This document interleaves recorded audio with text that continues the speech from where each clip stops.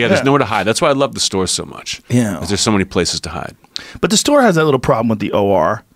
Like when you right before you're about to go on stage, you're in the hallway and yeah, I don't like the hallway, but I like those seats on against the back. That like just for comics, you can kind of sit there and go over your notes and people leave you alone. I love that back bar. That back bar is my favorite. The back bar is the shit. The secret comedians bar. Yeah, I mean that's just what they've done in this new generation of managers and the people that run the place now. They've sort of like really paid attention to like what's going to make these guys happier, what's going to make this better.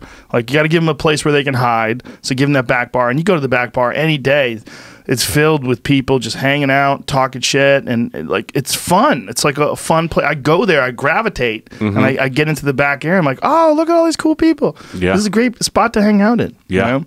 Yeah, they did that. They added security. They did it so it's night and day to the way it used to be. Oh, I never used to go there. I didn't like hanging out there. I didn't like any part of it. And then once the new management took over, I was like, oh great. Like I once did a show there. I did a benefit. There was like a kid who died.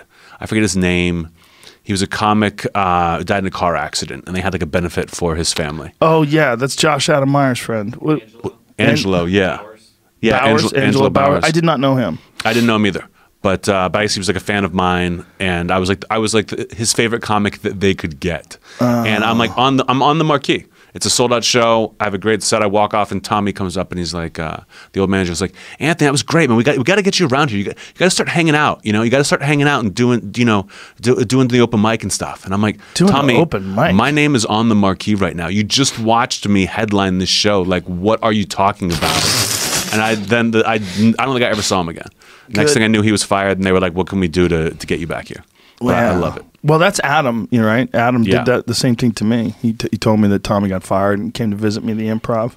So you were gone 7 years. 7 years from the store. Yeah. And then when Tommy left, they brought you back in? Yeah. Well, there's two reasons. One, I had to go physically to the store because Ari was filming his Comedy Central special. And it's like that he's Ari's just one of my best friends. And I knew him from the time he was a doorman. And I knew that him filming his special there was so important. And there was no way I was going to miss it. I was like, I have to be here. Like, I have to see this at the store. So I was like, ah, fuck. All right, I got to go back. And so I decided to go back. I think he was filming on a Wednesday. What night is Roast Battles on Tuesday, right? Tuesday, yeah. So I went down there on a Tuesday. I said, let me go down on a Tuesday just to see what's up. And I went to Roast Battle, and I was like, holy shit, this place is electric. This is crazy. Like, the environment is so much different. It's so creative. And the night that I was at Roast Battle was fucking fantastic. It was so good. There was so many funny roasters. And I remember thinking, wow, this place is just different, man. It just feels so much different. And it wasn't like it is now.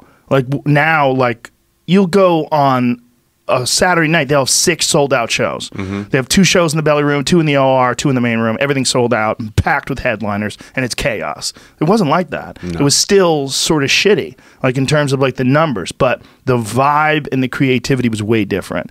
And the new guys and girls that were coming up, they were fucking good, man. I was like, wow, this is a different vibe. I had been gone for almost a decade. Yeah.